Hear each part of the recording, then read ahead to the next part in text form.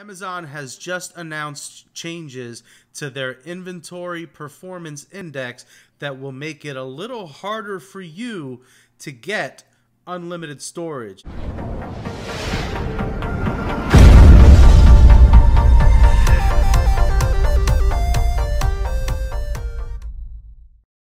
What's going on, everybody? It is Manny and I am back with another video. It is my main goal when making videos for this channel to come up with videos that are not only informative but help keep you aware of recent changes in the ever-changing world that is Amazon FBA. And that is exactly what this video is about. Amazon just sent out an email to us that has two very important announcements that, if you don't know about, can really impact your business in the months ahead.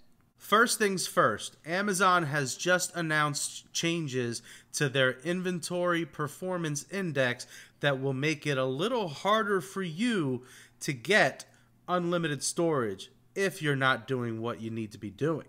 What Amazon's IPI score does, it basically puts in a nutshell the health of your inventory. It monitors your inventory to make sure that you don't have an overflow of excessive units, that you're handling your listings and fixing them when you need to. It also measures that you are selling through your inventory at a healthy rate.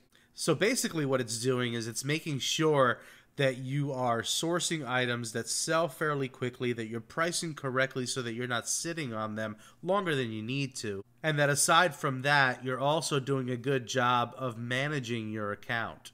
This all came about because too many sellers were treating Amazon like they were in the storage game as opposed to the sales game. And beginning to measure us with IPI was just Amazon's way of reminding us otherwise. So when Amazon rolled out IPI, they gave us a minimum score or a minimum threshold of 350, and in exchange for hitting that threshold, you would have unlimited storage. They said, do whatever you want, just keep your score over 350. If you fell below 350, you would have additional fees, and you would have limits on the stuff that you could send into Amazon. Well, now in the last couple of days, Amazon has made announcements for 2020, and the IPI score, the minimum threshold, is no longer going to be 350. The score is going to be 400 as your minimum threshold in order to maintain unlimited storage. Now, this announcement is not going to affect your current storage for Q4, but beginning on the week of November the 11th, Amazon is going to assess everyone's IPI scores.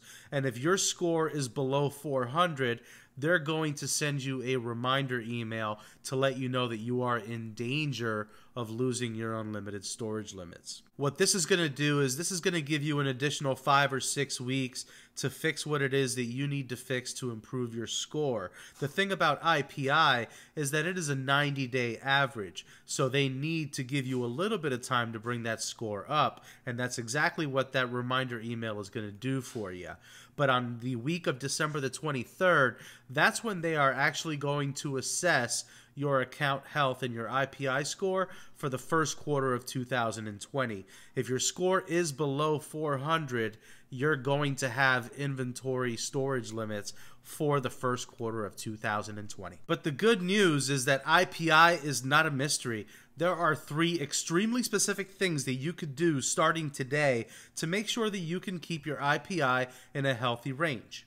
Amazon even goes so far as to list them for you within the IPI score in the exact order of the impact they have on the score. So the first thing that they list is your excess units. The best way that I could explain excess units is to describe them as any unit where it would actually cost you more to store the unit than it would cost you to take action on that listing, such as reducing the price or promoting the listing, or even just removing or destroying it.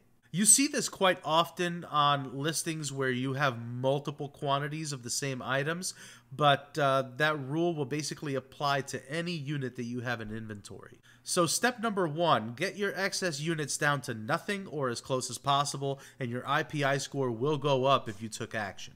The second item, and I'm very passionate about it, I talk about it quite a bit on this channel, improve your sell-through rate. Put yourself in a position from day one of having inventory where you are able to flip it, where you're able to make profits, turn it into cash flow, and get fresh inventory into the warehouse. It makes no sense at this point with the direction that Amazon is taking to send inventory in and be willing to hold it. The better your sell-through rate, the better your IPI score is always going to be. So take action from the way that you source, from the way that you list, and the way that you price. But more importantly, the way that you reprice and how often you do so has such a big impact on your business overall. Amazon is just now giving you an additional reason to make sure that you have a great repricing plan in place. If you have a growing inventory and your goal is to continue to grow that inventory, consider a repricer, because not only are you going to make money by selling your goods, but these thresholds and these inventory limits are just not something you're going to want to mess with. And the third action that you can take to improve your IPI score, which I consider to be a very important one as well, is to fix your listings. This is pretty specific to stranded inventory. Some time back, I did make a video on stranded inventory. I'm going to go ahead and put it in the YouTube card up here. It's just an introduction to what stranded inventory is and some of the things that you can do to reduce stranded inventory in your inventory. You want to keep an eye on that. You want to stay on top of that, because stranded inventory could be a sign of an item that you are restricted or gated in that you may not be aware of, as well as categories or specific ASINs that you cannot sell. It could be a matter of a listing that was deleted but was at the same time returned on you. So these are things that you want to take action on, and it could be just as simple as creating a brand new listing or having the item removed. Now, I'm glad that I said remove the item, because that leads to the second major announcement that was in this email. Amazon is throwing us a little bit of a bone. They realize that we are going into the fourth quarter, and while they also are going to want additional space in their warehouses, they want to give us a chance to fix our inventories, because they're not trying to limit us. They want to make money as well. So beginning today, October the 14th, Monday, we are now in the middle of a free removal period. It doesn't happen very often, so take advantage of it. A free removal period is a period of time that Amazon specifies where we are able to remove by either having items sent back to us or just out and out destroying an item, any inventory that we no longer want to have in our inventory.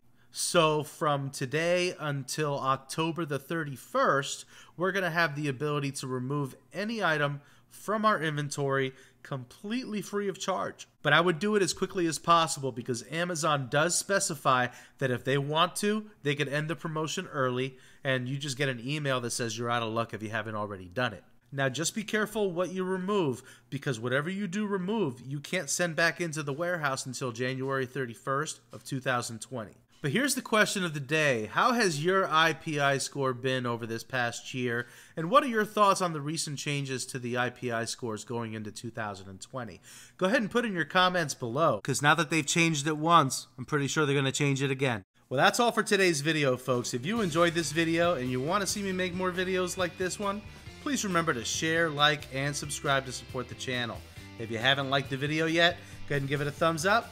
If you're not subscribed to the channel, go ahead and tap on that book bag right there. And while you're in there, make sure you tap on that bell, turn on those bell notifications so that YouTube lets you know every time I drop a new video. Until next time, let's go make some money.